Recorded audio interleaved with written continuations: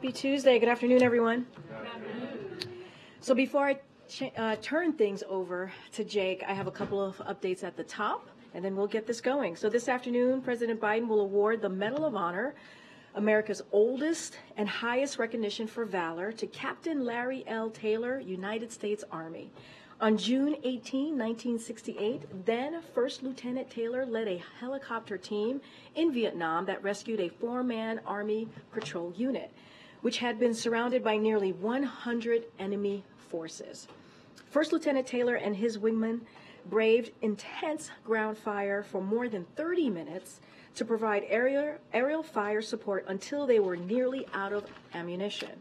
With the enemy still closing in on the patrol, First Lieutenant Taylor courageously decided to extract the team of American soldiers on the ground using his two-man Cobra helicopter, a feat that had never been accomplished or even attempted. First Lieutenant Taylor landed his helicopter under heavy enemy fire and with complete disregard for his personal safety.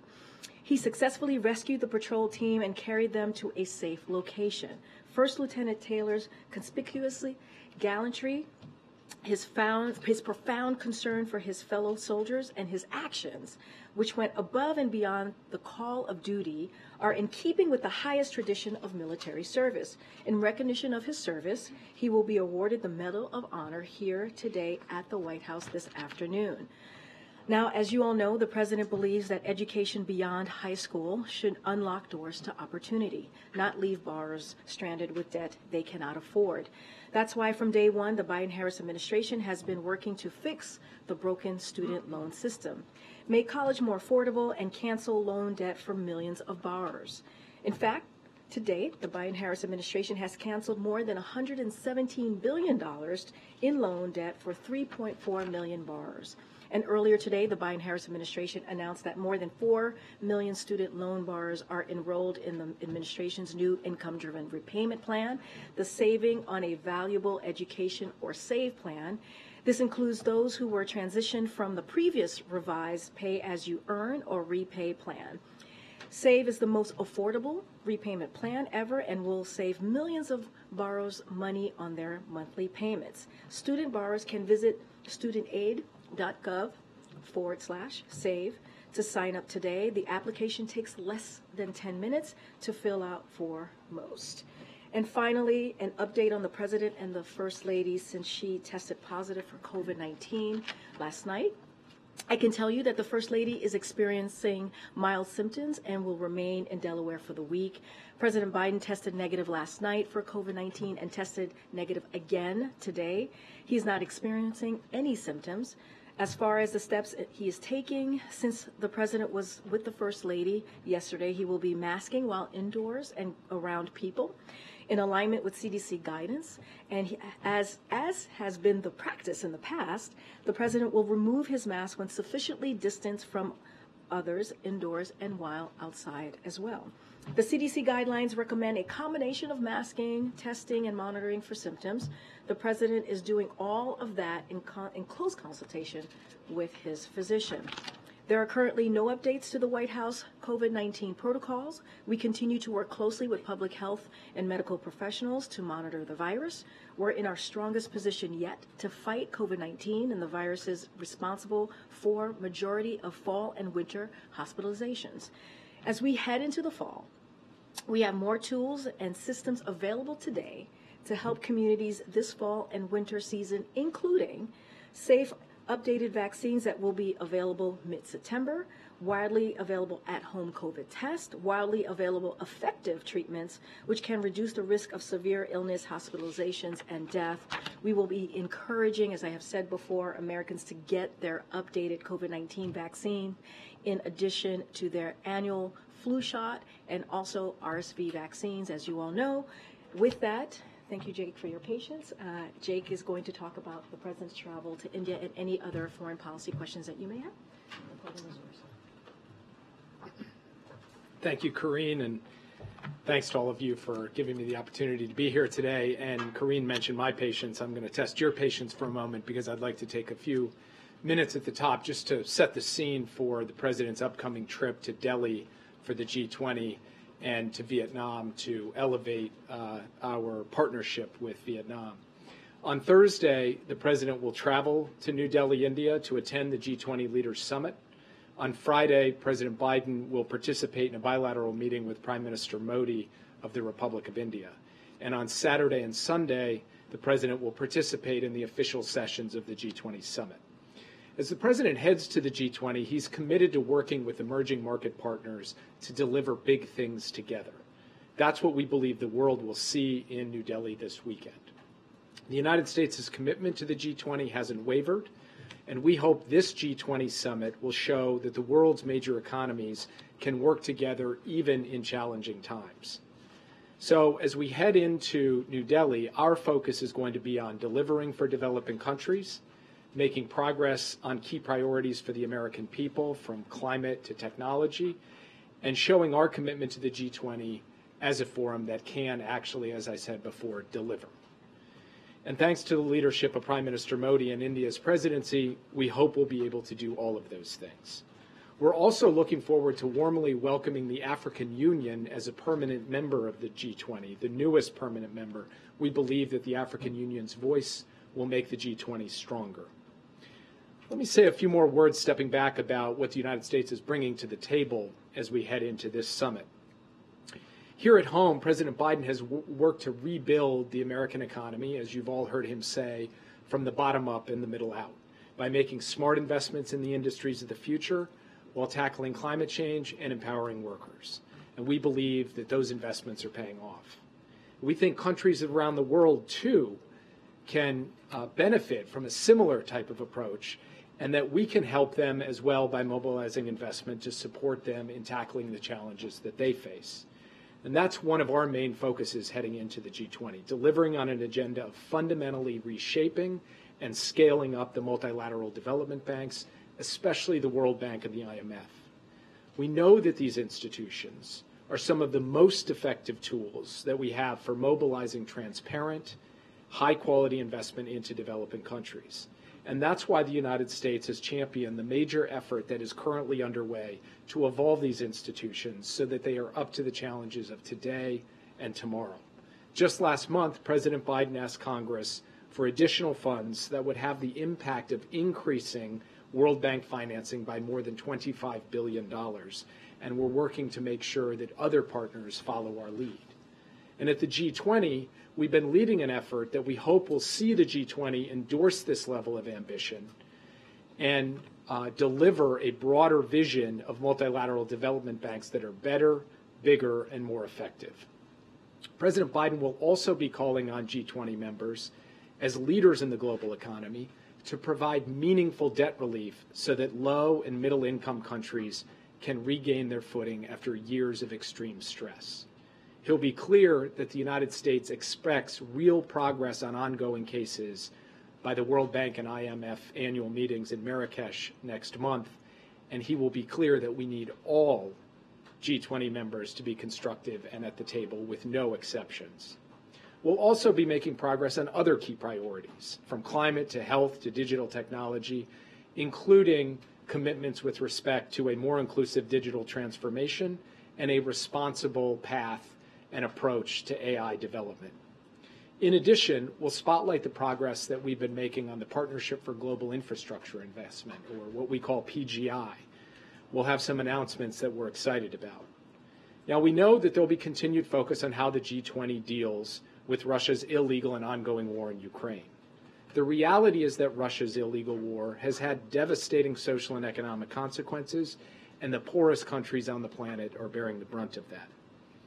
As he has done before, President Biden will call for a just and durable peace, one founded in respect for international law, principles of the UN Charter, the precepts of territorial integrity and sovereignty, and he will continue to emphasize that the United States will support Ukraine for as long as it takes to redeem these principles. Last but not least, and this is important, you'll see that the United States will make it clear that we remain committed to the G20 as a critical forum for all of the major economies of the world to come together for global problem solving. At a moment when the international economy is suffering from historic and overlapping shocks, it's more important than ever that we have a working forum with the world's largest economies to deliver meaningful outcomes. So in a sign of that commitment, the United States is looking forward to hosting the G20 in 2026. Now, turning briefly to Vietnam. On September 10th, the President will travel to Vietnam to meet with the General Secretary and Vietnam's top leadership. Building on President Biden's string of diplomatic successes in the Indo-Pacific just this year, this visit is a remarkable step in the strengthening of our diplomatic ties, and it reflects the leading role that Vietnam will play in our growing network of partnerships in the Indo-Pacific as we look to the future.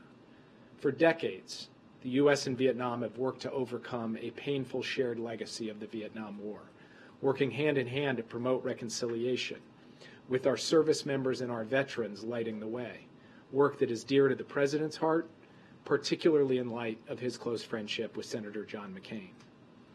As we survey common challenges on everything from the South China Sea to critical and emerging technologies, the United States and Vietnam will chart out a vision for facing the 21st century together with an elevated and energized partnership.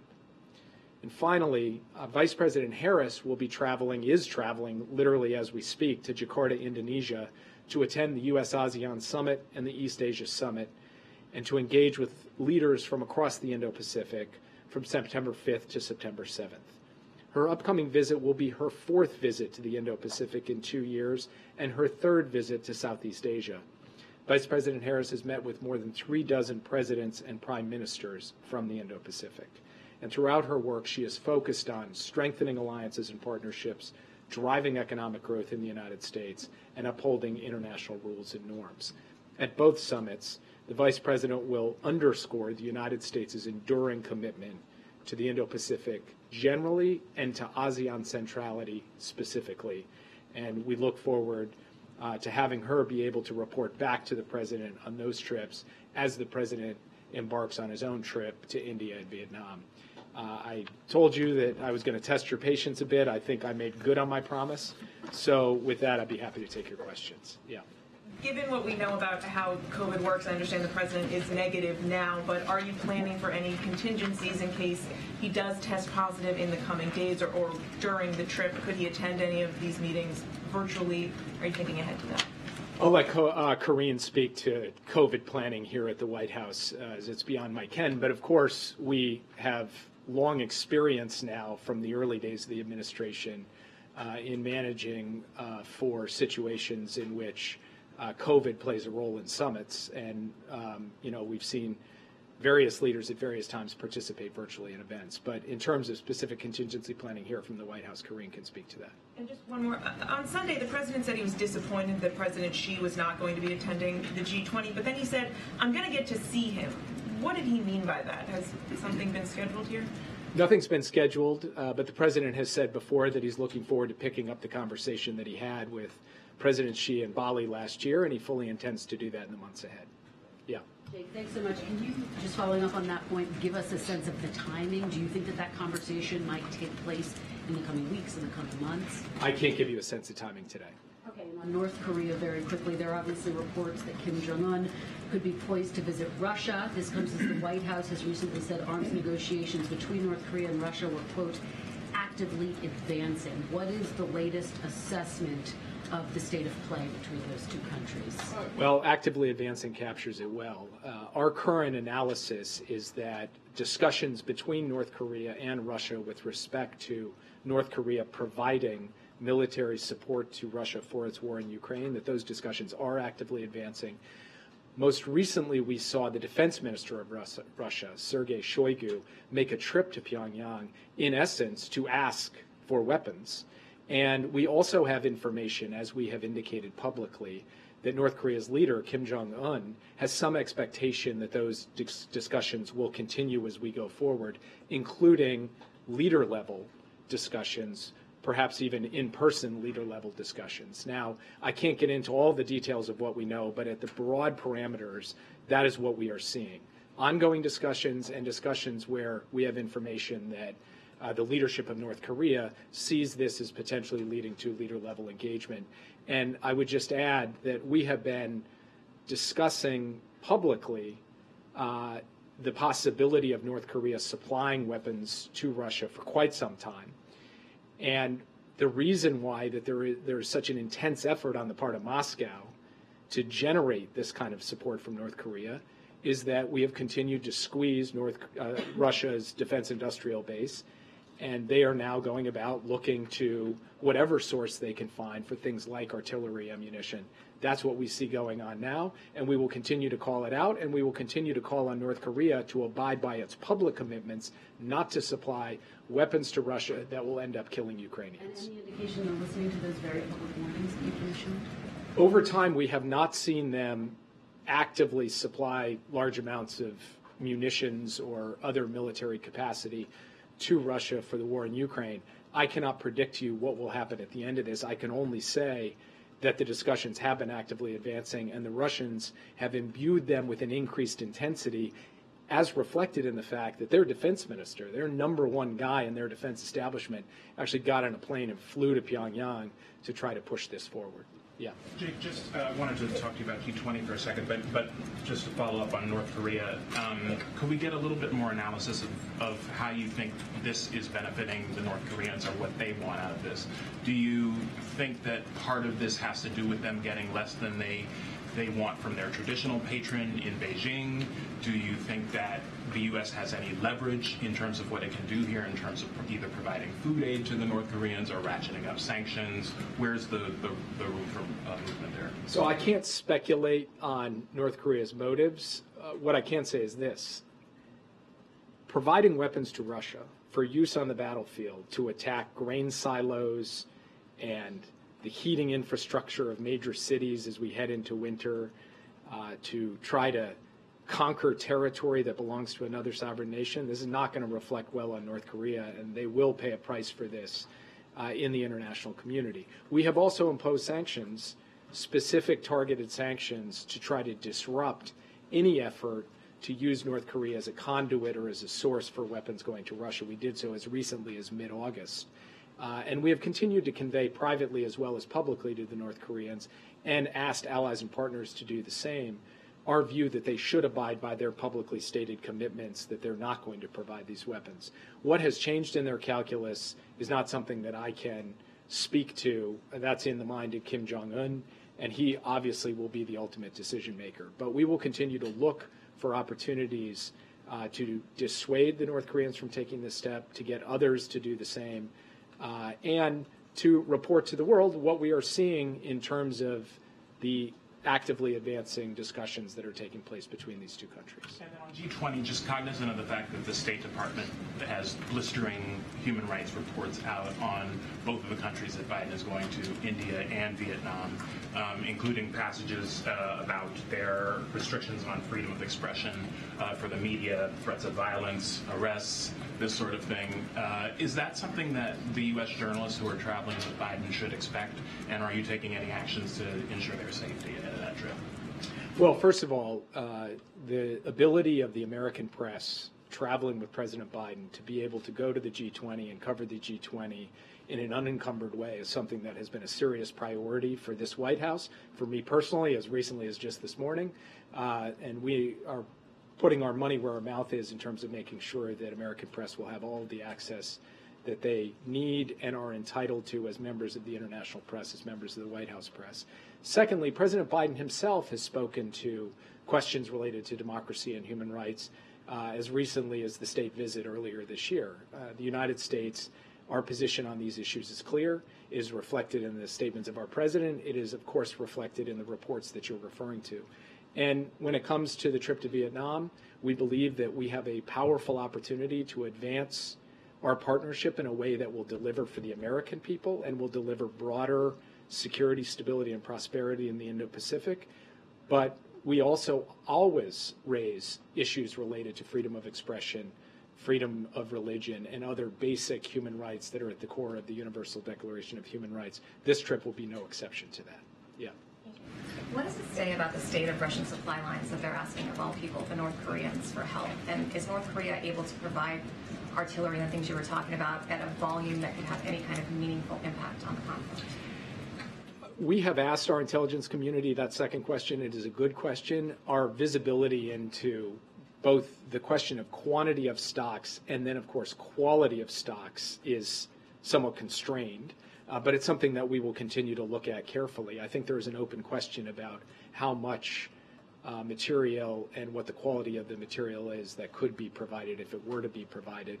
And then I think it says a lot that Russia is having to turn to a country like North Korea to seek to bolster its defense capacity in a war that it expected would be over in a week, that in September of 2023, it is going to North Korea to get munitions to try to continue to grind out on the battlefield in Ukraine. If I could real quick on the G20, my colleague asked the China question, but is the president scheduled to meet with Mohammed bin Salman or Erdogan or any of these other leaders that we might be interested in while he's there?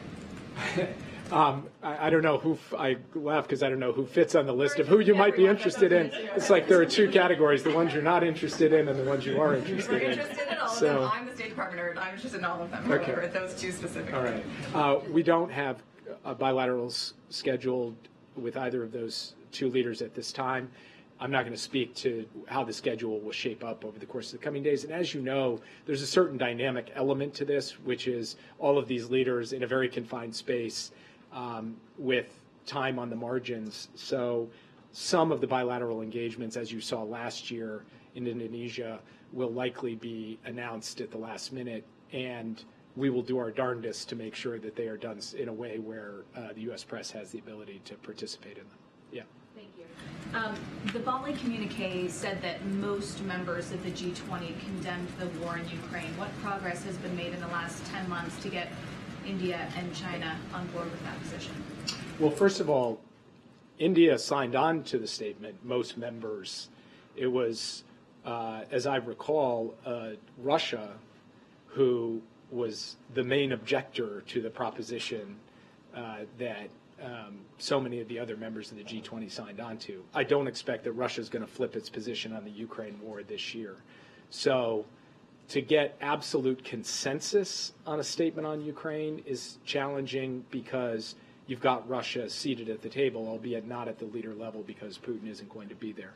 But the fact that most members of the G20, as most members of the UN General Assembly, continue to hold the position that Russia's war was illegal, in violation of the UN Charter, and that this war must end on terms consistent with the UN Charter, that is the result of months of hard diplomacy by the United States and our partners, and it continues to reflect where international sentiment is on this issue. And what assurances has the administration received from Congress that the U.S. will be able to continue funding Ukraine's defenses going forward?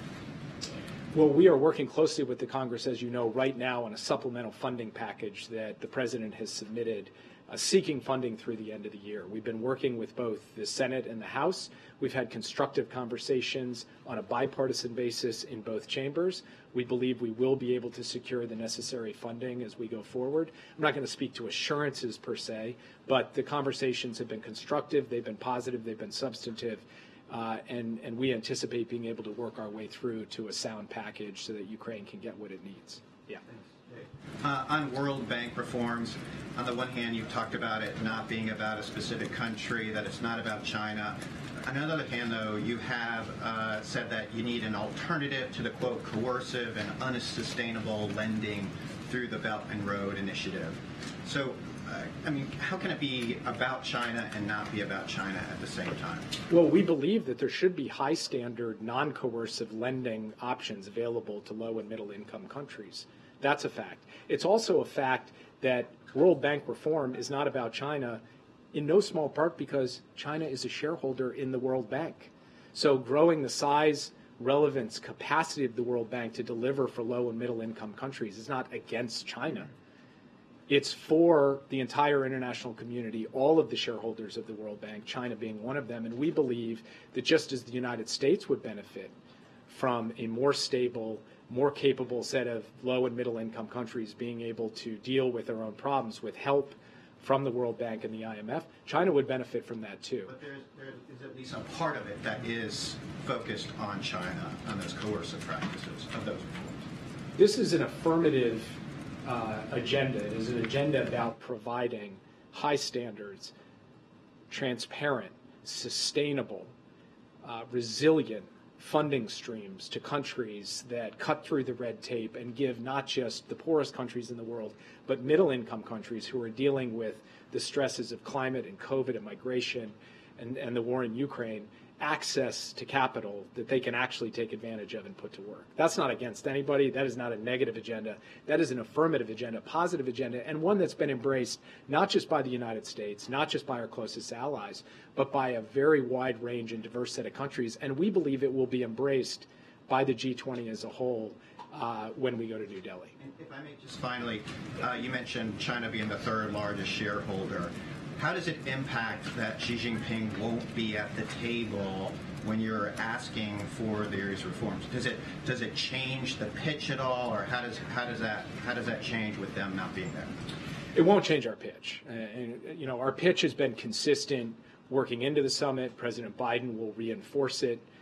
China will have representatives at the table, albeit not represented at the leader level, but the United States is going to put forward the same straightforward, in our view, clear-cut case for why this is so important. And more importantly, we'll also put on the table the fact that we are asking the Congress for financing to be able to make sure that the United States is not just talking the talk, but we're actually walking the walk. Yeah. Two on the Saudi announcement today and then one on China. On the Saudi announcement to extend the supply of oil curbs, can you talk to us about what that means to you geopolitically, how serious it is for the global oil market? We saw crude go above $90 a barrel today. And then separately, does that up the ante for meeting with the Saudis at fora like the G20 where you want to do big things with PMs, as you mentioned? So on the first question, I'll leave it to others to speak to the specific oil market impacts. I would point out that what was announced today was a continuation of an existing policy, not a new set of cuts, just a continuation of those cuts for 3 months as opposed to for 1 month. So as far as I'm concerned, the most important thing that the president is focused on is just trying to do everything within his toolkit to be able to get lower prices for consumers at the gas pump in the United States. It's really the price of a gallon of gas for the American consumer, not the question of which country's doing what here or there, that is going to be his ultimate metric for whether we're succeeding or not. Secondly, as I said before, we don't currently have bilateral meetings scheduled at the G20 to announce with any leaders. I don't think that the announcement today is going to move us one way or another in terms of engaging with leaders at the G20. So, we'll make our decisions on that on the basis of a far broader set of considerations than any one policy. Does it change the calculation at all, though, for communications in the future with the Saudis? I mean, does it make it more pressing to engage with them on this issue?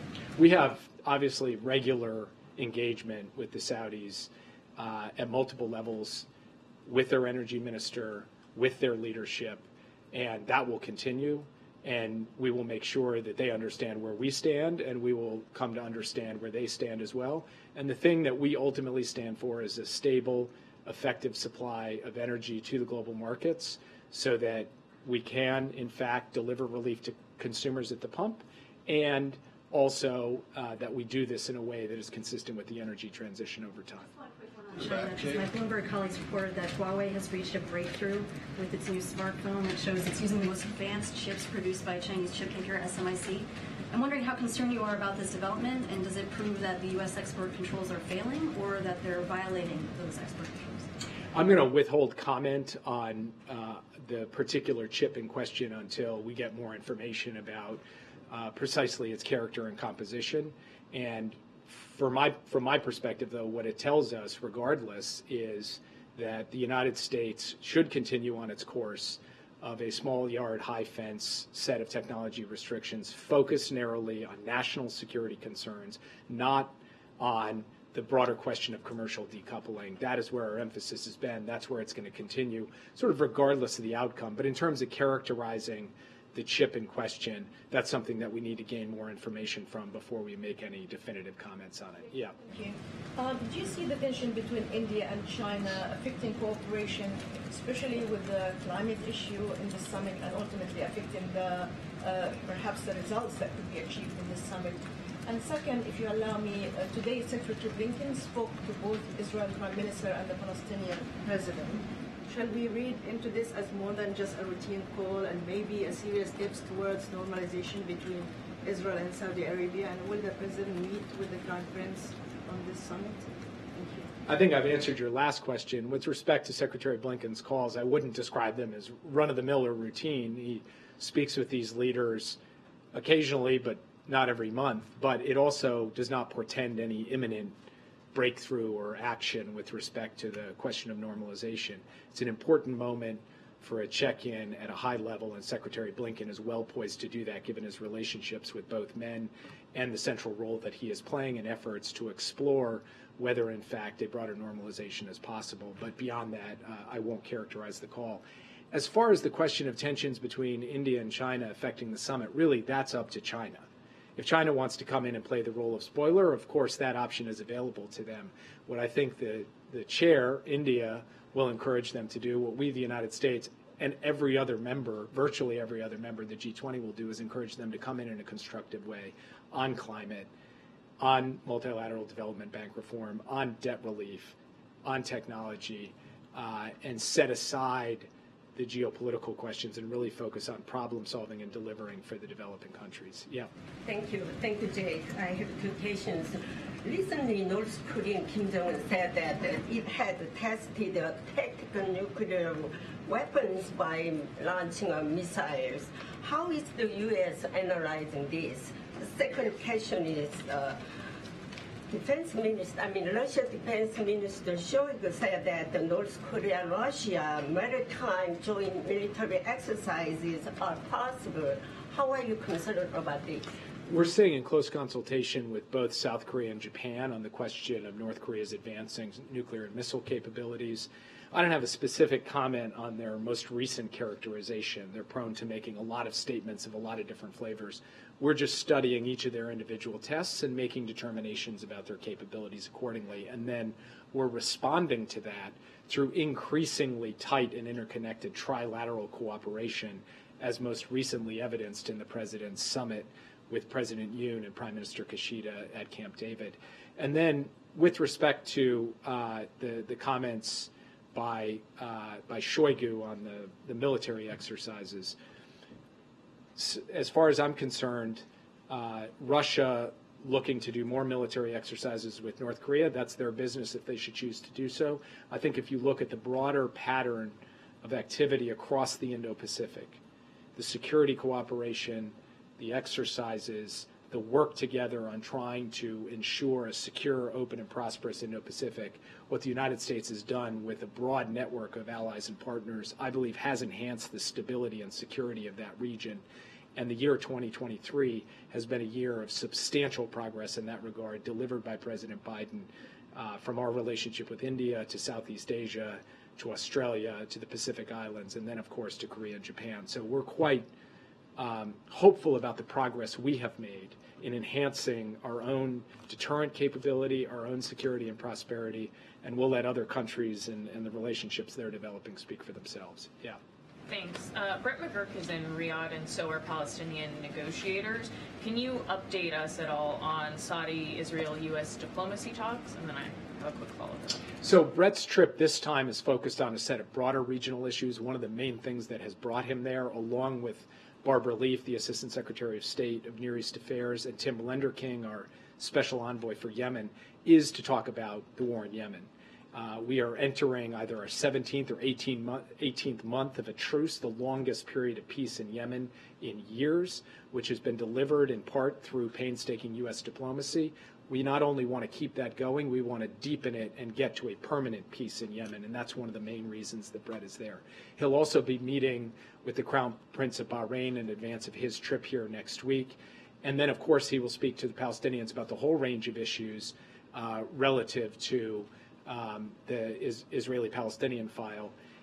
Normalization will be one of the topics on the agenda, but it's not the main thrust of this trip. And like I said before, with respect to the phone call Secretary Blinken made today, we don't expect any imminent announcements of breakthroughs in the period ahead. Does the administration support Palestinians' public demand, though, that they'll accept nothing less than statehood? I'm not going to negotiate from the podium on the question of normalization, how the various pieces fit together. Yeah. Jake, it seems like every administration, when it gets into office, complains about the problems it inherits from the previous administration.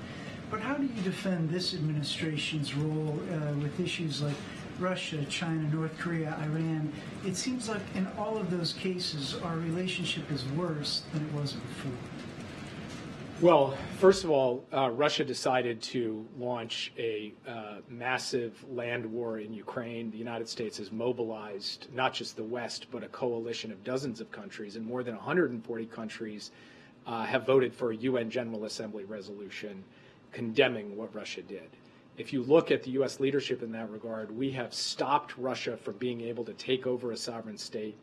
We have ensured that Ukraine will continue as a viable, free, sovereign democracy out into the future, in the support we have given to the brave and courageous Ukrainians out there on the front lines. I think the story of how the U.S. has stood up to Russia and galvanized the world to do so is a significant achievement of President Biden and one that we expect to continue. With respect to China, I'm not sure I'd agree with your characterization of the previous administration, but I'm not interested in comparisons. We're taking our own approach on this, which is to ensure that we compete intensively to put the United States in the strongest position possible, while at the same time managing that competition so that it doesn't tip over into conflict. We believe we are managing the competition effectively. And from the question of what we inherited to where we are today, if you look at the U.S. economy and you look at China's economy, if you look at the U.S.'s alliances and the strength that we have built up in the Indo-Pacific and beyond, we feel very good about the strategic position of the United States in terms of the unfolding competition. With respect to Iran, I would just point out that under the administration before the previous guy, Iran's nuclear program was in a box. The last guy let it out of the box. We are now trying to manage the results of that decision, and we are doing so while deterring Iran from going for a nuclear weapon. We have thus far been able to do that. It's something we remain vigilant about every day. And finally, with respect to North Korea, the previous administration believed that if it simply engaged in summit-level diplomacy, it could end North Korea's missile and nuclear program. By the time we took office, North Korea's missile and nuclear programs had accelerated dramatically. The most important breakthrough we had seen from them, the first test of an intercontinental ballistic missile, that didn't happen on Joe Biden's watch. That happened before he came to office. So we are dealing with the inheritance not just of the last administration, but multiple administrations on North Korea. And we are doing so in a way where we have drawn more closely together the U.S., Japan, and Korea in a historic summit that has strengthened our capacity to deter and defend the interests of the United States and our allies and partners going forward. So if you look at the overall position of the United States as it relates to those four countries, as it relates to our broader alliances and partnerships, and as it relates to the underlying sources of national strength, our manufacturing, our infrastructure, our technology, all of this, we believe we will leave better than we found it by the time President Biden exits this office. Yeah. Thanks, Jake. I wanted to return to the Ukraine supplemental, and you said that you believe that you'll be able to secure the necessary funding. I was hoping you could talk a little bit about why you believe that and whether it's getting harder to get those supplementals through Congress, and also why the administration doesn't do more to sell the American public on the need for those requests. So, on the first question, our view is that the strong bipartisan support for Ukraine in the Congress, in both the House and the Senate, has been on evidence, has been on display, not just in the past votes for Ukraine funding, but in the current public statements of critical members of both parties in really important positions in the Senate, as well as key chairs of committees in the House. And so we believe that there is still, while there are some dissonant voices, a strong core on a bipartisan basis of support for ensuring that we continue to provide Ukraine with the support that it needs, because it's fundamentally in America's national interest to do so. And with the question of, quote unquote, selling it, the president has made clear repeatedly since this conflict began what the stakes are for the American people. That letting Russia run roughshod over Ukraine would put Europe at risk, and we know what happens when a marauding, aggressive, hostile power places the continent of Europe at military risk. It comes at much greater cost, not just in American treasure, but in American lives later.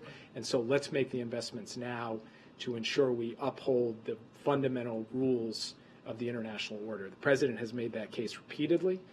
We believe if you actually look at where public attitudes are, that they've been surprisingly resilient despite the constant assertion that the bottom is going to fall out from underneath them.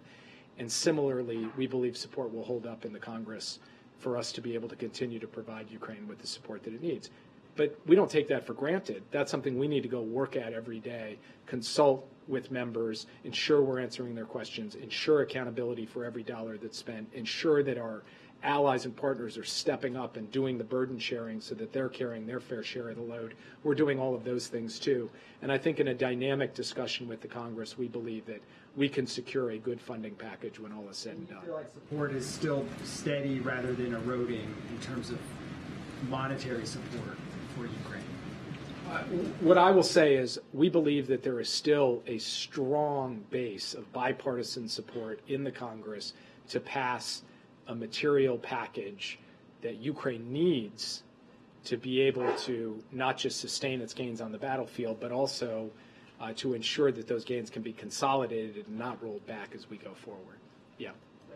A member of your team said in recent days that the administration is actively negotiating with the Maduro regime in Venezuela about exchanging sanctions relief for concrete steps toward democratic elections. Do you believe that Maduro has any actual interest in democratic elections? Look, I'm not going to speak to promises, pledges, hopes for the future. The administration's position has been clear and consistent for a long time. We're prepared to engage in discussions about specific sanctions relief in return for concrete steps that lead us towards a free and fair election.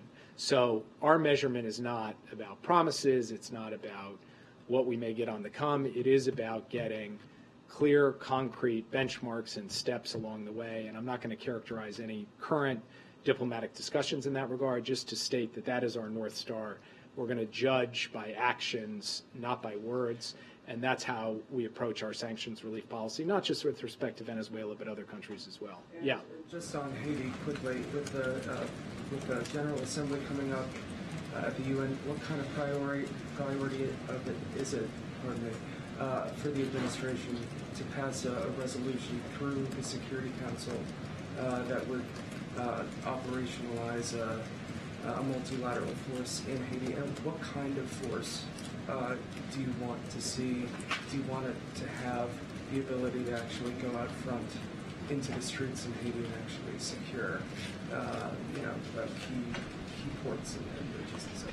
What we're looking to do is to support a multinational force that is fundamentally a policing support mission, not a military mission, and one that is in support of the Haitian National Police, not taking over the sovereign policing capacities from the Haitian National Police. In terms of the precise operational elements of that, how they will operate physically in Port-au-Prince and other parts of Haiti, I'm going to defer that question because the experts are engaging to work out what an operational plan would look like.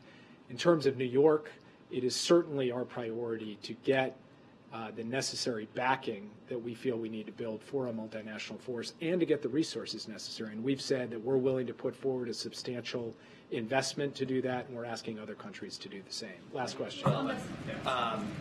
Given that you said bolstering the World Bank is not about countering China, in this country, credit card delinquencies have spiked, mortgage rates are through the roof, inflation remains a problem. Meanwhile, the federal deficit this year has almost tripled, and the president wants to increase funding to foreign nations through the World Bank. How is that fair to citizen in, say, Scranton? Look, I think citizens in Scranton recognize that problems that happen overseas don't stay overseas. They come here, too, at great cost to working people. COVID came here from overseas. When there's massive debt or instability or conflict elsewhere, it has a drag on the global economy, and America is part of the global economy.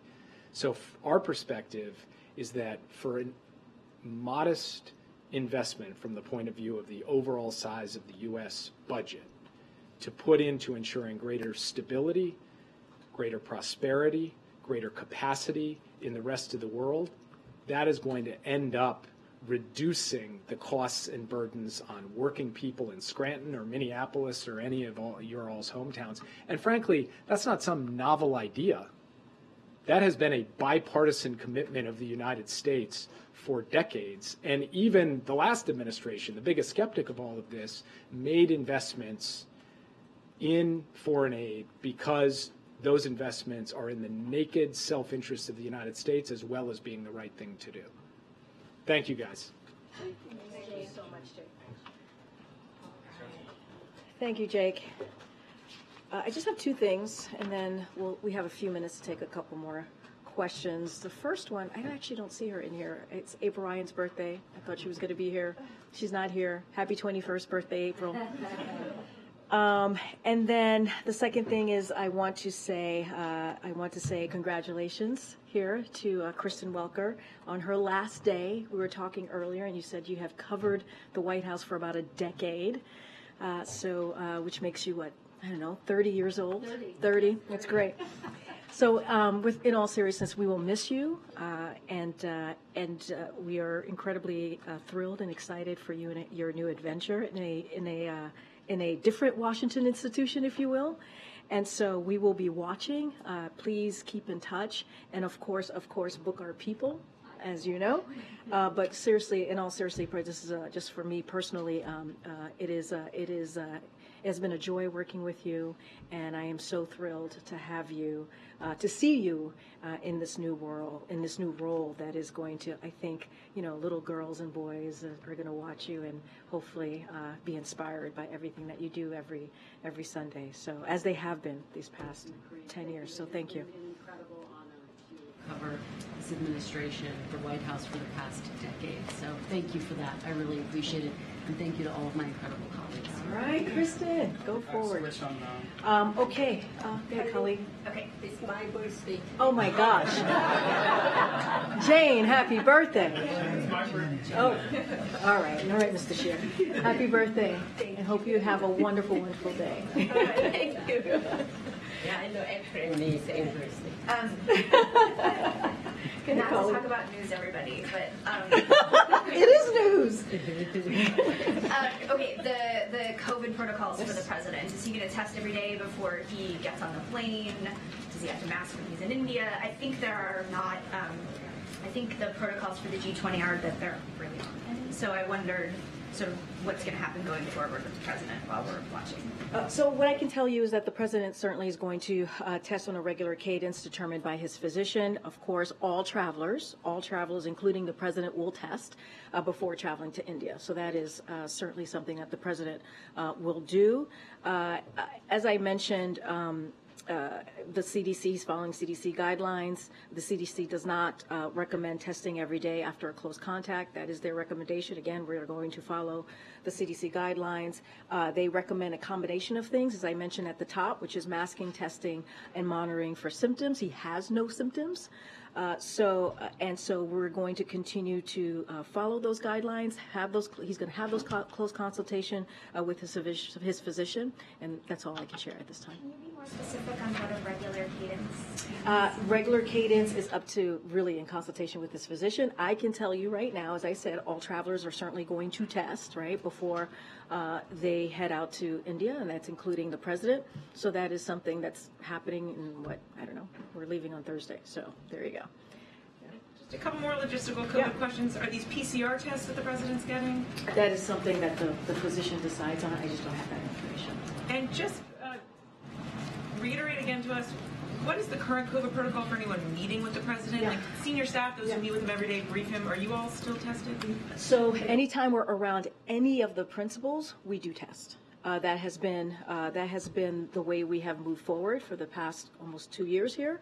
So that has not changed. No White House protocol is going to be changing, as I said at the top. But when we do have close engagement with the president, the senior staff, and as you all know, or anyone, we do test.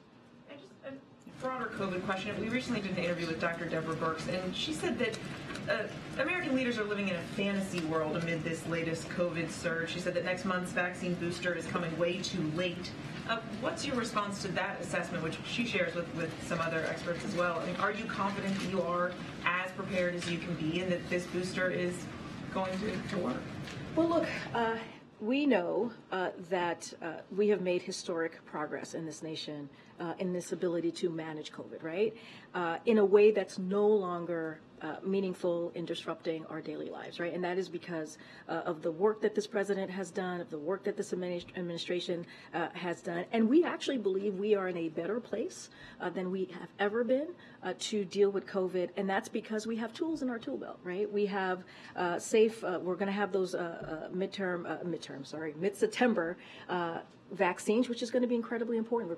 We have these home at-home tests, which is absolutely important. We have these treatments that we know are effective, so that we can reduce severe illness, we can reduce hospitalization, and we can reduce death. So look, we listen to the experts, the scientists. That's what we do here, and we're going to be continuously working with them, certainly in coordination. CDC and FDA announced these midterm.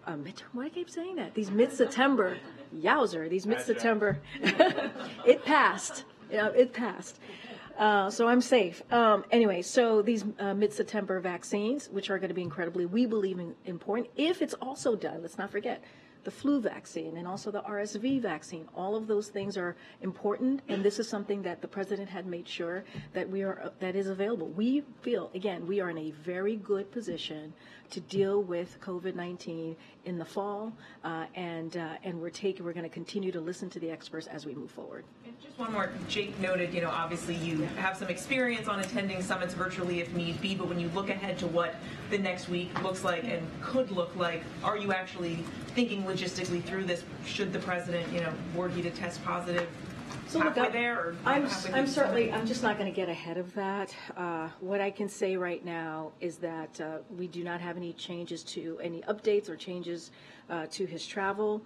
The president tested negative yesterday. He tested negative this morning, and he has no symptoms. He's feeling good. You're all going to see him in about an hour and see for yourselves. Of course, he's going to be very cautious, and he's going to wear a mask as the CDC guidelines suggest or request.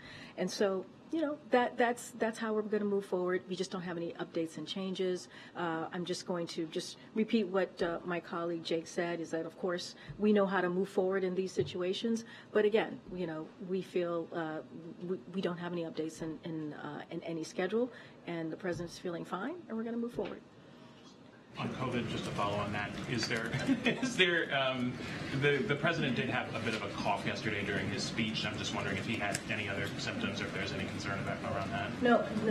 No symptoms at all that's related, that would be related to this current kind of conversation that we're having. Okay, and then you mentioned the mid-September vaccines, and I'm just wondering, because there is this spike of kind of incidents that are happening. Is there any concern that is coming just a little bit too late in terms of the immunization that is in the population now? No, totally understand the question. That is, the experts feel that, again, we listen to the experts, CDC, FDA, they got to go through their process in getting these vaccines done and ready to go. That's going to be mid-September. We're, September, 5th? What is it, right? So we're not far from mid-September. And we're going to do our job as we do every time when it comes to new vaccine or any of the tools that are out there. We're going to make sure that we encourage Americans to get those vaccines. We know that these vaccines work, right? We know when people stay up to date with their vaccine, that works. And so that's where I'll certainly leave that. But look, we've experienced increases in COVID-19 during the last 3 summers, so it's not surprising that we're seeing an uptick in this long period, right? It's been a long period of declining rates, so this is not surprising. But again, we're going to make sure that when these mid-September vaccines are available, that we're certainly going to let folks know and give them the information that they need, and also remind them to take your flu vaccine and also RSV shots. All 3 are going to be key and critical as we get into the fall. Go ahead, Joey. Yeah, if President Biden does test positive for COVID in the coming days, we can assume he's not going to travel to India. I'm just not going to get into hypotheticals. I'm really not. There's no updates to his schedule. That's where we are right now. He tested negative last night. He tested negative today. That's what matters. He's not having any symptoms. Just not going to get into hypotheticals. Okay, Karen. Just a quick follow, and then I want to do another topic if I can. So when should we expect the next test update from you? You said the CDC is saying not every day, but he's doing it based on doctors' recommendations.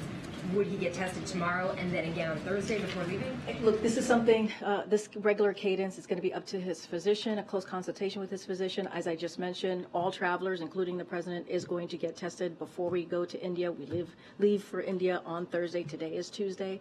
I don't have anything else further to share. We just shared with you that he tested clearly last night. And today, that is up to the physician. We are going to continue to follow, as well as the president, CDC guidance.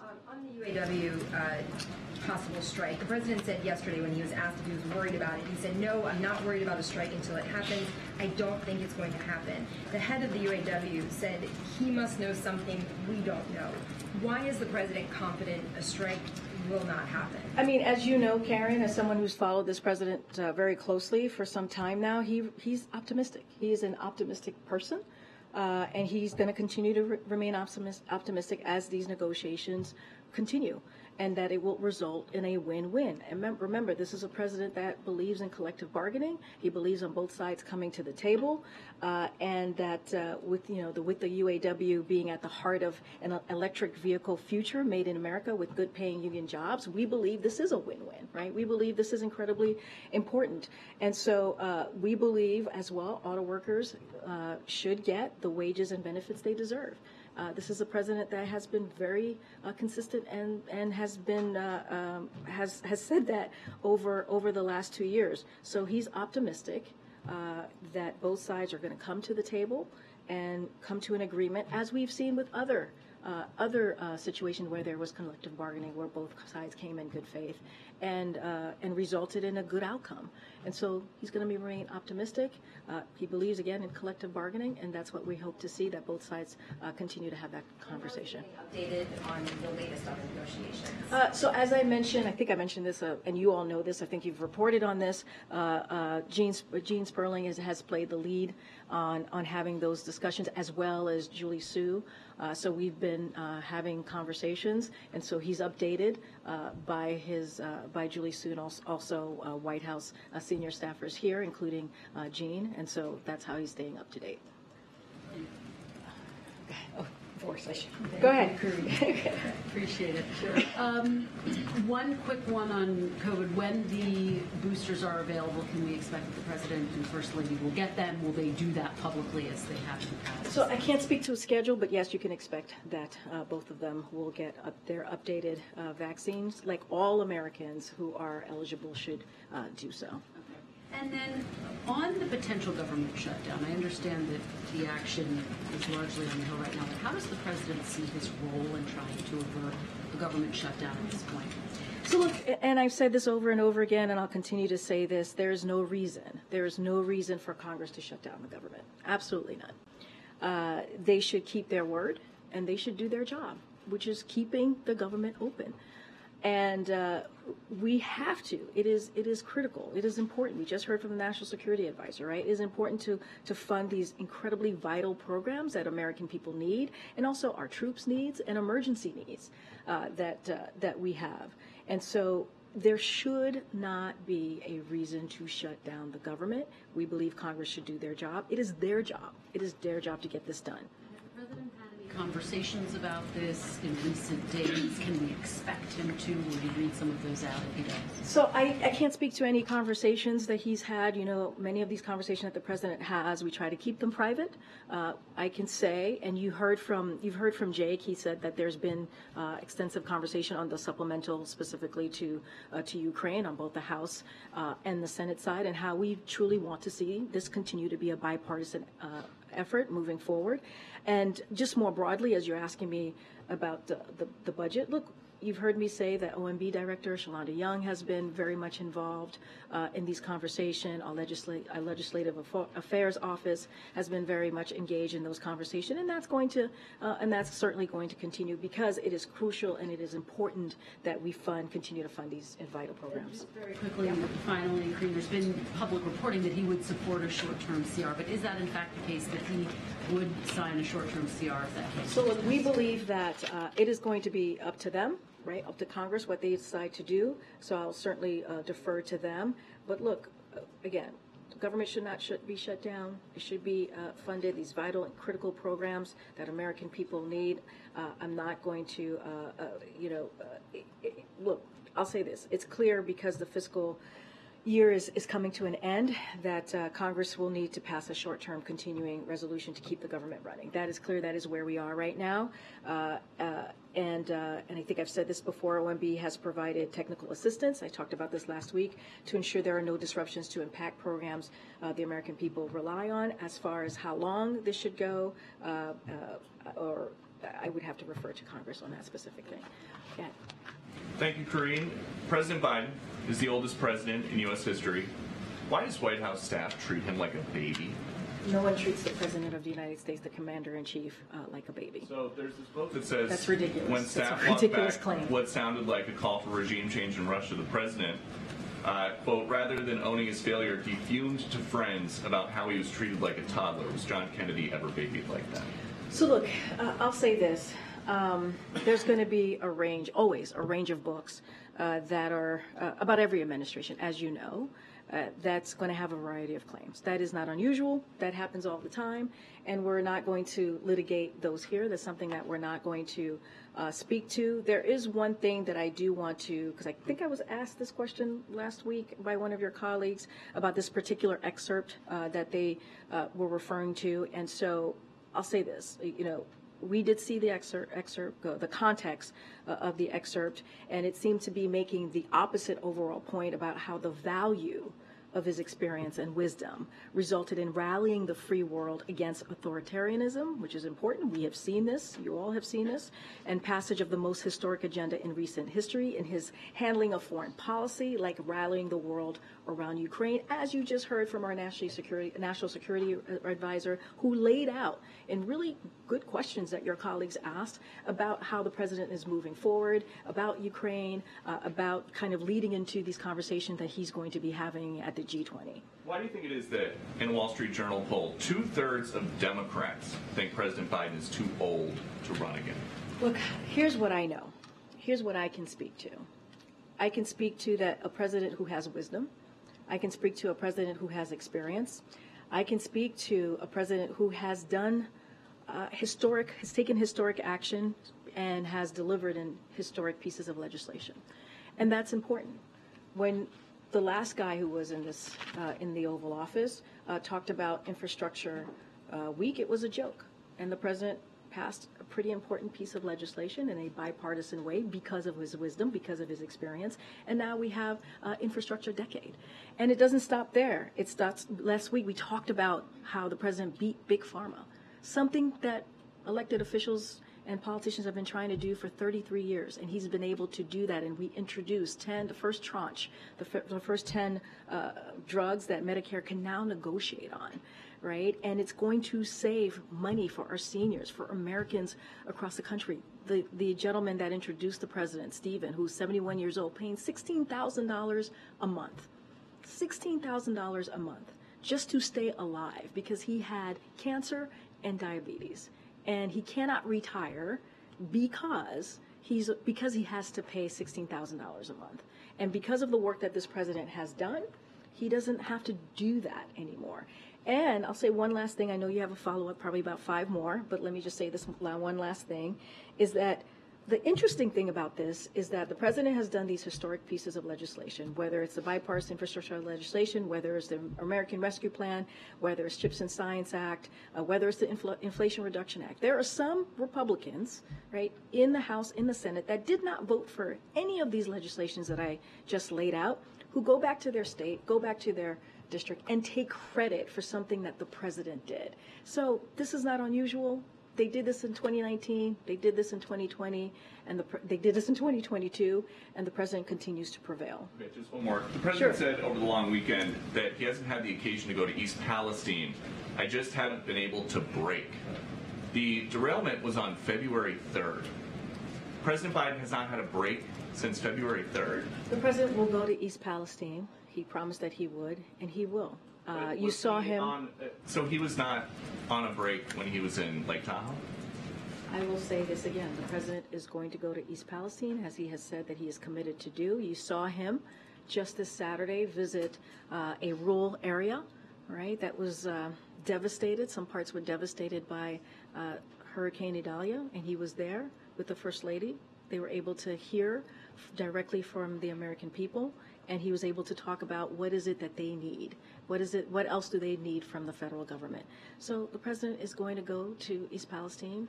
I don't have a time or date to announce at this time, but he will go. Thanks, Karine. Given recent events, is there any plans to alter the vice president's schedule and given her, since she's already in Asia, to have her in place in case the president? I just don't have any details or updates to share on travel. To follow up on my colleague's question, can you explain why you can't share or won't share the cadence of the president's testing with us? It seems like a pretty basic question. It has nothing to not share the cadence. I just shared with you yesterday. He took a test and it was negative. Today he took a test and it was negative. The CDC does not recommend testing every day after a close contact. That is not my. I'm just saying. I'm just trying to play logic here. You told us the times he tested previously, so it would be helpful if we know. Because it already happened, my friend. It already happened. It already happened, right? So therefore, I can tell you that he took a test because it already happened, right? And I'm telling you right now, it is up to the physician and in close consultation with the physician. CDC. The guidance from CDC recommends that, or says it does not have to test. Someone with a close contact does not have to test regularly or every day. So that is the seed. Okay, well then there should be no confusion. We just explained that he tested. I just explained he tested yesterday. He tested. I was just wondering if you could have an explanation as to why you don't want to share. I just explained it. I literally just explained it. CDC does not. CDC recommends. That testing does not recommend testing every day. That's something that CDC, we're following CDC guidance. I just did in close consultation with the physician. That's what's going to happen. The physician's going to decide when the testing is going to happen. That's it. That's the answer. I don't have anything else for you. That is the answer that I'm giving you. In close consultation with his physician, CDC does not recommend testing every day. That's it. Go ahead. I'm going to call Sabrina. Go ahead. Thank you, Karine. I know Jake wouldn't speak to the components of a possible normalization agreement between Saudi Arabia and Israel, but Prime Minister Netanyahu has said that the issue of Palestine is more of a checkbox in the negotiations. Does the White House agree with that assessment? Look, I'm not going to go beyond. Jake laid out pretty well about our position there, the meeting that Brett is doing in the region, especially as it relates to Palestine as well. I don't have anything. I'm not going to go beyond or further to what the national advisor shared. I'm going to go around and take one. Yes. Go ahead, Brian. Go ahead, Brian. I was going to ask about the deficit. Yeah. The federal deficit is projected to increase this year over last year. During Biden's term, it decreased in the first 2 years. It's going to increase this year. What's President Biden's response to that, and what's his assessment of the reasons that the federal deficit is increasing? So a couple of things, and I know one of my colleagues have spoken to this before. Deficits from year to year can be volatile, and so that's kind of how we have tracked that. But the reality is the president has a real plan, as we've laid out multiple times, to reduce the deficit, and we don't see Republicans having a real plan. And so the deficit has fallen by more than $1 trillion under the this president, and he has signed legislation to cut the deficit by another $1 trillion. So the president's budget would reduce the deficit by further $2.5 trillion by cutting wasteful spending on special interests and making big corporations and the rich pay their fair share. So that's what we're trying to do. And by contrast, what you're seeing from our Republican colleagues on the other side is that, especially when President Trump and congressional Republicans, what they did during his administration is that they added $2 trillion to the deficit with a tax cut that skewed, obviously, to the wealthy and large corporations. So what we are going to do is we're going to continue to fight for Social Security. We're going to continue to fight for Medicare, health care. We're going to continue to make sure we do what we can to, the president believes in moving forward with his economic plan in a fiscally responsible way. And so that's what we're going to continue to do here. It's going up, but why is it? I just said it can be year to year, it can be very volatile. I mean, he said in March in Baltimore in a speech, our plan is working, it's decreasing the deficit. Right, and we have seen the deficit fallen by more than $1 trillion under this president, right? But as I stated at the top, it could be volatile, and that's why the president has taken action, right? More than $2 trillion to lower the deficit, and that's what he's going to continue to do. But what we know for sure is that trickle down economy does not work. You hear us talk about all the time when we talk about Bidenomics is building an economy from the bottom up, middle out. That's the president's plan. That's what he's going to continue to do, and he's going to do it in a fiscally responsible way. And again, that's all you have to do is watch what the president has done the last 2 years, and he has done it. I just laid out it can be very volatile. I just talked about how the president deficit, it can be, but that's the way it is from year to year. It can be volatile. That is something well, talk to an economist and they'll tell you specifically. What I can speak to is what the president has done over the last 2 years is we see the deficit go down by $1 trillion. He signed another piece of legislation where the deficit is going to go down another $1 trillion. That is the president's focus. That's why we believe Bidenomics is so important. Guys, I will see you tomorrow. Thank you very much. Thanks, Karine.